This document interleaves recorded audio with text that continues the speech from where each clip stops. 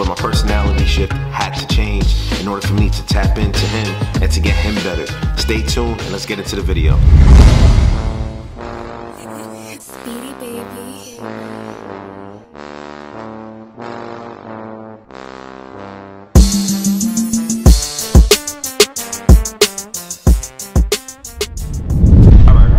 So when evaluating Milo, my mother-in-law's dog, the biggest thing I saw with him was he lacked confidence, and that's big, right? In order for your dog to become great with obedience and great with confidence, you have to work up and build that, right? And I noticed immediately when he started working with me and dealing with me was he wasn't used to being put in the structure, and he wasn't used to having that kind of alpha personality, you know, training him. And the bigger issues became, well, how do I break this trust and how do I adapt? Because that's the key, right? How do you adapt your style to fit each dog to help train them to make them become the best version of themselves, right? So I noticed immediately I had to focus more on building the bond, building the trust, having them grow confident in me, and then we'll work our way up, right? So what I started doing was I started walking him around the house, and I started having him grow comfortable with me, and I started leaving him on the leash. And yes, we had some issues, just like anything else. Sometimes the dog doesn't trust you, they won't come to you. Sometimes they don't want to follow the reward, but it's all a virtue of patience. How do I get this dog to come to me? How do I have my energy at the right level for that dog to gravitate to me, right? So I started giving him the high-pitched voice, and then before you know it, he started growing comfortable with me, and he started walking with me. Then before you know it, we were teaching him sit, and then from that we started doing the Milo come call, but it wasn't with any distance. It was just a short amount of distance and just slowly building and building and building. Once I was able to find what he really, really liked and what he really, really loved, that's when I was able to really help him. So the bigger issues we had with him, he was pulling while walking with my mother-in-law. He was resource guarding, which we needed to get that out of him and have him grow comfortable and have him grow confident while having somebody else pet him while he has something in his mouth, because if not, he would get very snappy, and sometimes you have to correct that. And there's nothing, oh, it's okay, boy, that can do. You actually would have to correct them. So while also doing this, you're providing the corrections, correct? But on top of that, your energy has to fit what the dog will gravitate to, because if the dog doesn't trust you and you don't grow trust, you can't train the dog, right? So I've had him now for, I'd say, 3 days, and he has done a drastic improvement. He's outside, staying by me on the leash. He's learned the sit command. He's learned the come command. The next thing we're working on is structured right now, right? And then from there, it was just more so, how do I build the confidence? How do I get him to walk with goals and stay right by me and have them both gravitate and just, you know, be better versions of themselves? And it was great to have the opportunity to train him, and we're just going to be showing you from day one up until he leaves just the improvements of what he was able to do, confidence, and him just to grow comfortable with us. Notice when I'm teaching him how to sit, you see I have the food reward right by me in my hand, and I'm picking it up on his nose. I'm saying sit. So basically what this is doing is this is programming him to take that seated position. Every time he takes that seated position, I mark it with good boy, chip, and I give him the reward. Chip is the command for the reward. Every time I say that, he knows he's gonna get a reward, right? And every time he does a behavior that I want, like when I tell him Milo come, and he starts coming to me for the reward, and then I tell him Milo sit, and he sits. Then I tell him Milo front, he looks right at me, chip, good boy, good boy. Give him high praise, because that's what we want, right?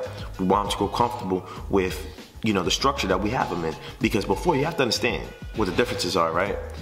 Milo was coming from a house where he could do whatever he want whenever he wanted. He's not used to being in this structured environment. So my goal was, well, how do I make him better? How do I have him acclimate to our structure? And, you know, it was a little bit of a pain first, but he ended up coming along. Now what you're seeing is the focal point being food luring, because I understand that he's hungry, he wants the reward. Once I was able to find what he really, really liked, that's when I was able to get him to follow the reward and start learning certain behaviors.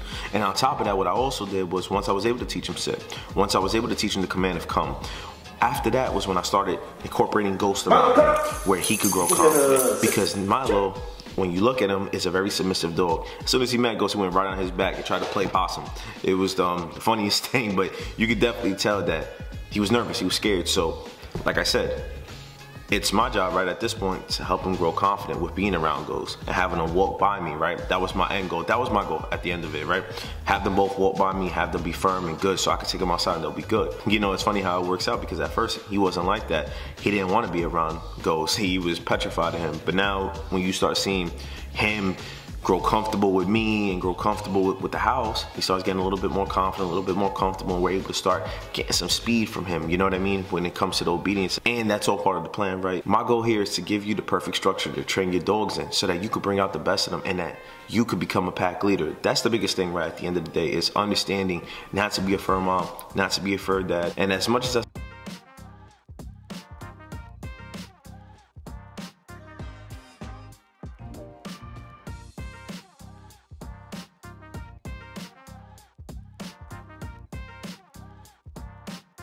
but me being the alpha and the pack leader, where if I tell him to do something, he's gonna do it, where he gravitates to me, where he wants to work for me.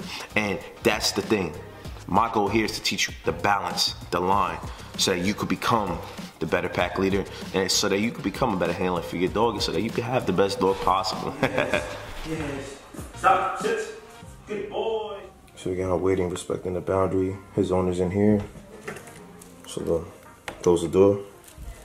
Yeah, it is. Good boys. Good boys. Sit. Boy, you want? Milo, up. Come on, big guy.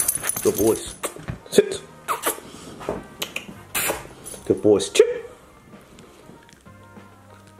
That's how we teach them the behaviors we want around the house. All right, everybody. So in conclusion, in regards to training, I told you guys I was going to be documenting everything that I'm putting on this channel and showing you what I'm able to do. And I think it's big that, and now I understand it with, you know, seeing trainers and seeing them work and just reading up on it.